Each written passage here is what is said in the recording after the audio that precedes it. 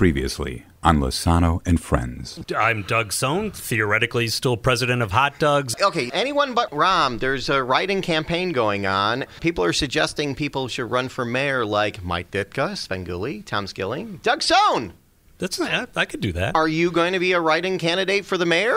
Do you have to announce to be a write-in candidate? Don't just people just write in on their own? Ron Majors on this show announced here. My name is Ron Majors. I am choosing this moment to announce that I am a write-in candidate for mayor. I will not serve if I'm elected. Okay. I will refuse the office, but I'd love to see my name on as many ballots as possible. Right. Breaking news right now. I love that.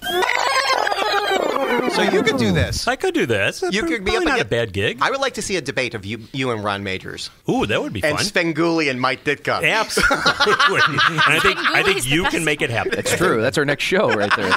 Doug would be one candidate that I know would be frank with the voters. I see what he did there. There we go. You knew I was going. Get more Lossano and Friends now on Lossano.com.